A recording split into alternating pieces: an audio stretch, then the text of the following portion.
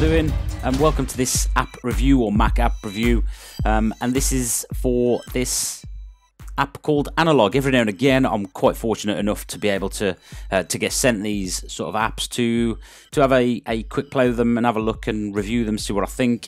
And this one, Analog, I thought was sort of worth your while, so you can make your own mind up. If you look over here, the price is quite expensive for what it is, and basically it's a bunch of filters and borders and very, very basic editing tools. However, if you're not great with other apps, you can make some of your images look really, really professional, and that's why I thought that it is, it is sort of worth some people's while. So anyway, we'll go over and we'll have a look, and I'll show you the basics or it is really basic on how to use it.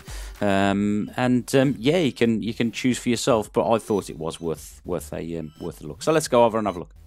Okay, so here we are in the Analog app. As you can see, it is very, very basic. You just drag and drop your photos from your desktop or from whatever folder to this position here, and then you select your filters over this right hand side here. You can flick this to borders once you've selected it, and then change your borders. Also, some command and 2 will change to borders. Command and 1 if you prefer sort of shortcut keyboard shortcuts. So let's drag a file over and let's have a play with it, or drag an image over, should I say. So I just dragged and dropped this image, and this is a free image from a place called birthdaycards.net. They have some good images there, so go and have a look. I'll put that in the description as well. I don't want to use free stuff from places and not give them credit for it. So as I said, I could just select whatever filter I want to apply to this image, and then I get this little toolbar pop up on the bottom of my screen right here. So this on the left hand side, the Analog logo, is just toggling processing, so it'll show you what with it lit, it'll show you what the filter is like. So if I use this golden now, it's quite prominent. In fact, let's use this purple haze, that's quite prominent. So as you can see, that's with the filter and that's without the filter. And I think you could also press M on your keyboard as well here. So just press M on your keyboard or toggle this on and off to see what the filter's like. If you're not happy with the filter, there's no undo button. It's just choose another filter or go back to the original little placeholder here. Once you've selected a filter like so, let's use this red scale filter right here. The next thing along on our toolbar is this little adjustment filter. So I just press it and I can adjust the filter intensity by dragging the slider up and down like so. It really is easy. Once you're happy with the intensity of that, you just click apply, and that's that done. If you're not happy with it, you change the filter or you go back to the original. Like I said, there is no undo.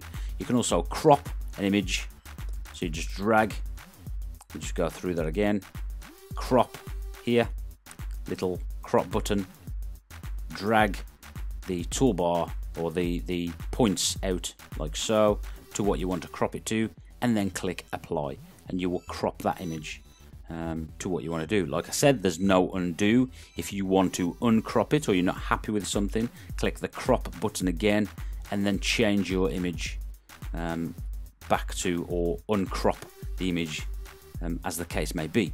This little button here, it just rotates the image or rotates the crop to landscape, from portrait to landscape like so.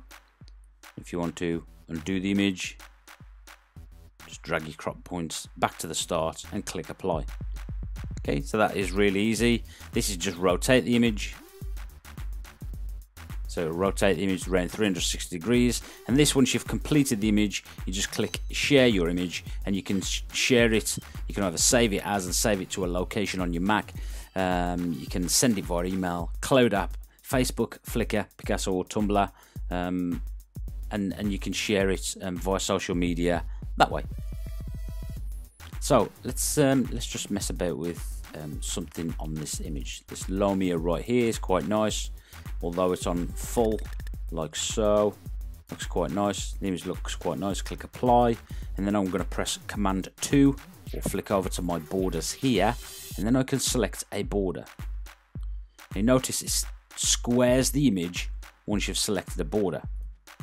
So some images with borders look really nice, but you sort of think that you're stuck with this certain type of border. However, let's say if I chose this sprocket border here, and I then wanted to edit the image, I get a reposition image little toolbar come up, or little box tool come up in my toolbars here at the bottom when I'm on borders. So I'll click reposition, then I'll change the position of the image. So you see it's quite difficult because it keeps, what you can't see is it keeps the border on the outside, and then you readjust the image like so. So if you want a different part of it within the image, you readjust the image like so.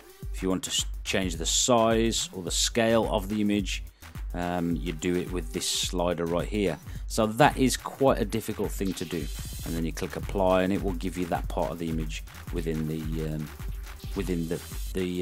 border. And again, if you don't want no border, click none, and it will go back to the start. So if we just chose this paper, go back to the filters, and then we could share that out, and we could save that to wherever we wanted to save it. So that's analog. It is really simple. There's nothing difficult about it, but it does give you some really cracking sort of effects, and it really does make your images look nice. This memory is quite nice, gives like an echo on the image.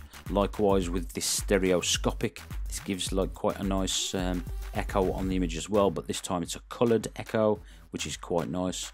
So you know, I think you have to decide yourself on whether or not you think it's worth the money. But I think if you're not really good with, you like effects but you're not good at applying them, then this is ideal for you. So I hope this you enjoyed this sort of review, and I'll be back soon with more tutorials. Catch you soon.